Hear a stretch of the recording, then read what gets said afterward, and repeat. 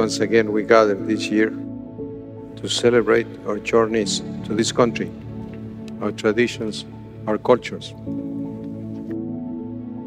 We remember the lands where we were born, and we share our hopes for the future.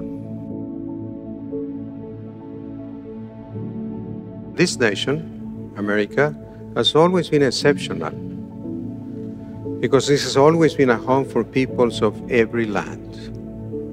This nation has been a beacon of hope, a refuge for peoples who have no place left to turn. America is a nation of nationalities, a nation of immigrants and refugees. We need to pray for our country today. Some say that we are divided like never before in our history.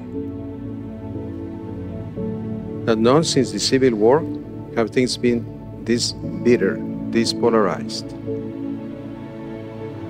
But as we stand at this altar today, we know that there are no divisions, no us versus them.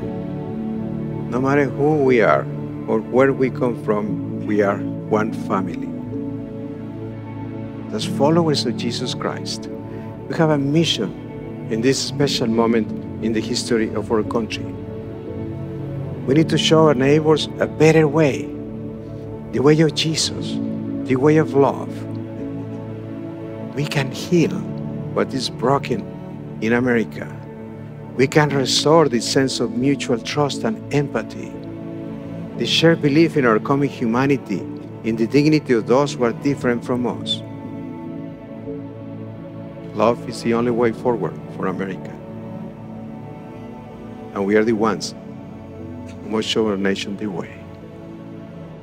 And let us ask Mary, our Blessed Mother, Our Lady of Guadalupe, to intercede for our country. May she help our nation to see that we are all children of God, made to live together as brothers and sisters.